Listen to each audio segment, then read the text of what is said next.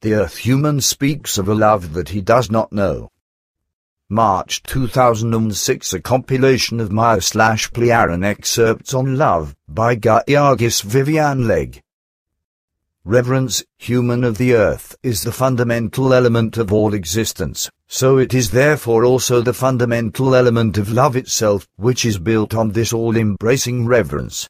And since this is so in truth, it is also an impossible thing that love, once awakened and built up in truthfulness, can ever weaken again and become cold, or could transform into hate or be annihilated. Billy Meier, in his book, Law of Love. In the renewed teachings provided by Billy Edward Albert Meier on his Plejaren extraterrestrial helpers and teachers, we are repeatedly faced with the words knowledge, wisdom, truth, logic, spirit, and cognition. Especially the importance of truth, knowledge and wisdom is stressed. Truth, knowledge, wisdom. This is very striking to me, coming from a Christian background. Meier's introduction to the spiritual teachings reiterates these concepts over and over. 51. Wisdom is a distinguishing feature of creation that, as a fragment, inhabits the human as spirit. 52. Therefore, the human shall increase his knowledgeable wisdom, and he will recognize creation. 53. He shall increase his search for truth, and he shall know about the power of wisdom. 54. Cognition of the truth brings liberation from all restrictions. 55. It brings boundless knowledge and wisdom. The same is also stressed in the original, unfalsified teachings of Emmanuel, relayed in the text, Talmud Emmanuel, discovered in the actual burial cave of Emmanuel by Billy Meier in 1963. Aware that some Christians, or people with Christian backgrounds, dismiss the original teachings of Emmanuel as lacking the Christian love ethic, or even misinterpret them as being full of hate, because of Emmanuel's strident criticism and identification of falsifiers and other wrongdoers, I have been very conscious of how the concept of love is dealt with in these teachings overall. A clear example is provided in Talmud Emmanuel, where a Pharisee asks, Emmanuel, which is the foremost commandment in the law? Christians expect to find, love the Lord your God with all your heart, with all your soul, and with all your mind. But instead Emmanuel says, the highest directive in the law of creation is this: achieve the wisdom of knowledge, so that you may wisely follow the laws of creation. This is no denial of the importance of love. Emmanuel was telling the people how to come to experience love. Meier's teaching continues. 56. Wisdom is a powerful means to recognize the laws of creation. 57. A human who is filled with love is also rich in wisdom, and a human who is rich in wisdom is also full of love. In no way is love absent or of secondary importance in these teachings.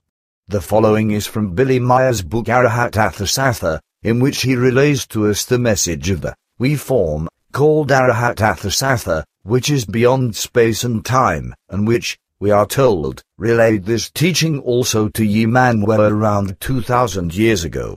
733. The law of love is the basic law of all creational laws, and this law also embodies the basic law for you earth people. 734.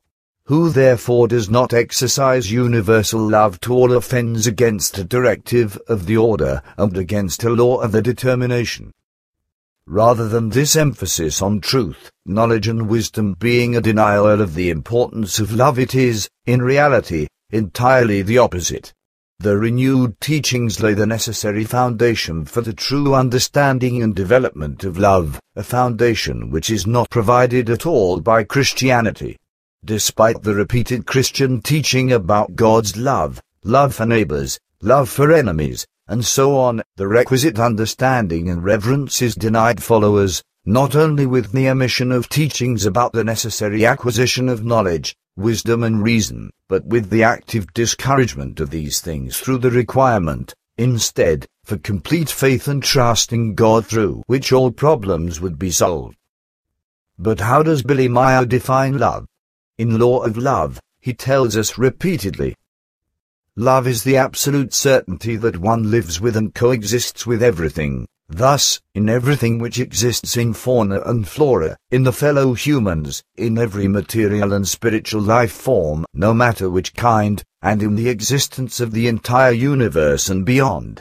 Love in its essential definition therefore means a feeling of absolute certainty that one lives together with all that exists in absolute certainty, and in the absolute feeling of this that the existence of the other is a part existence of one's own existence, no matter whether it deals with a plant, a spirit form, an animal, a planet, a stone, or a fellow human. Love is the absolute certainty and the absolute knowledge and the absolute feeling and comprehension that all life is a fragment of one's own life, because everything together is an entire we form in the eternal being of all existence, and only may exist in the knowledge and perception of love as the entire existence. Love, therefore, is the absolute knowledge and feeling, the absolute perception and empathy, in communion in original form with all existing life in all the entire universal forms and beyond, in the absolute wisdom of this that one's own existence is also a part existence of every other existing life form, which is, however, just as much a fragment of one's own existence, and that, collectively, entire universal life forms only therefore exist because that truly is so. This understanding is expressed in the Talmud Yemanuel. Yet there are teachings in it which are interpreted by Christians as being full of hate. You have heard that it was said, an eye for an eye, and a tooth for a tooth. But I say to you, exercise justice according to the natural law of creation, so that you find the verdict in logic.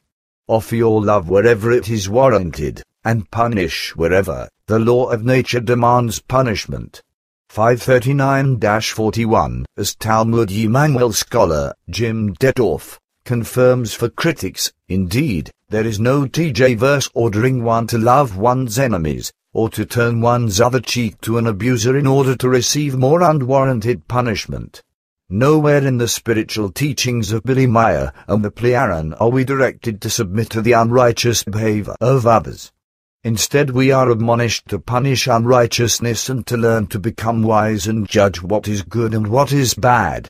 But we are equally sternly directed to exercise humanity, reason and love, and not to condemn or be hypocritical.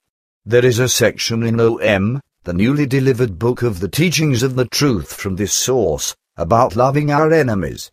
It should be remembered that the Talmud Yemanuel, as we know it, represents only a quarter of the original text of Yemanuel's life and teaching, which was discovered by Meier in the tomb in Jerusalem. Meanwhile, OM is the complete teaching provided for the earth human again, this time by the very advanced human extraterrestrial Ishwishpatar and his prophet. Its teachings are consistent with, and indeed contain more complete versions of the lessons taught by Yemanuel, as were translated from the original text of the Talmud Yemanuel. In the following, the Ishwish is speaking to the prophet. Canon 20, 158. And speak instructively to the people, do not revile your friends, and do not revile your enemies, and do not revile the righteous and not the unrighteous, because they are altogether creatures of creation. 159. Bring love to enemies, as to friends, and bring love to the unrighteous as to the righteous, yet be vigilant and protect yourselves from the falseness and the lies and deceit of the enemies and the unrighteous, so that you do not suffer damage through them. 160. If there is an enemy or an unrighteous one, so are they humans like you, so you should think and behave about them and with them and for them as people, and therefore in love, even if you are directed to be vigilant so that you do not suffer damage if they secretly want to bring you damage and falseness and lies and deceit. 161. Be friendly and loving and humane to enemies and unrighteous ones, and give them shelter, food and drink and everything necessary, and offer them appropriate honor and respect, because they are human, as also you are human, and you are all creatures of the same creation, thus the righteous as well as the unrighteous. There is certainly no teaching in OM about turning the other cheek. After all, love is based on wisdom.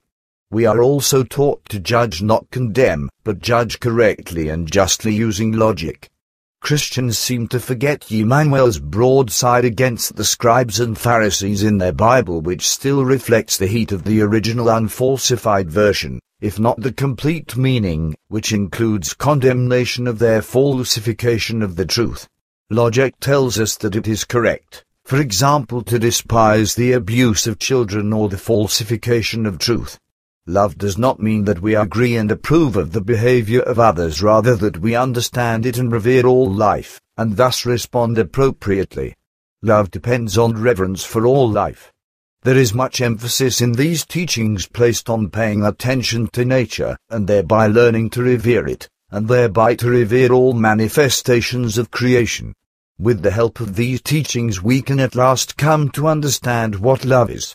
And we can now understand what was truly meant by, love your neighbor as you love yourself, one of the Prophet Emmanuel's teachings which survived the falsification process.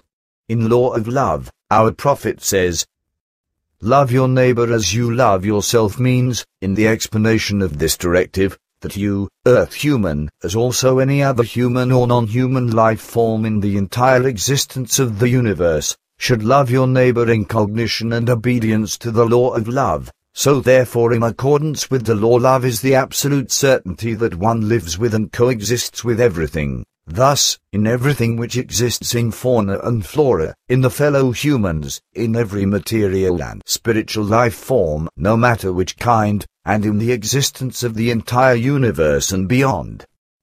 He also explains, love, human of the earth, is the first and last law of all being, therefore of life, altogether. Without love no creation may form, and without love no transformation may be completed. Love is required for all changes of life, for being and not being, for light and darkness, for the coming and the passing away, for life and death, for everything in everything, and for everything in the existence altogether. And from Arahat Athasatha, in regard to the New Age, which is characterized by great upheaval. 742. More than ever the highest directive of the hour has become to exercise selfless, true love. 743. All thoughts, deeds and behavior must be raised from true love. 743. All thoughts, deeds and behavior must be raised from true love. And finally, for this collection, again from Law of Love.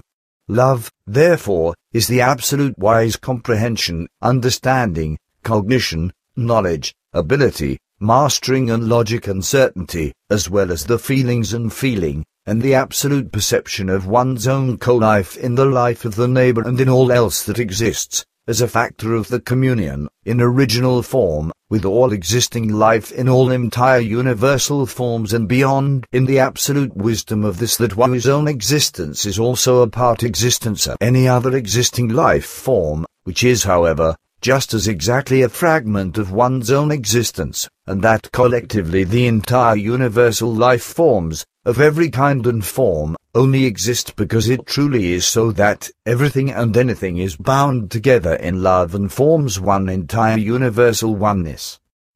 The end.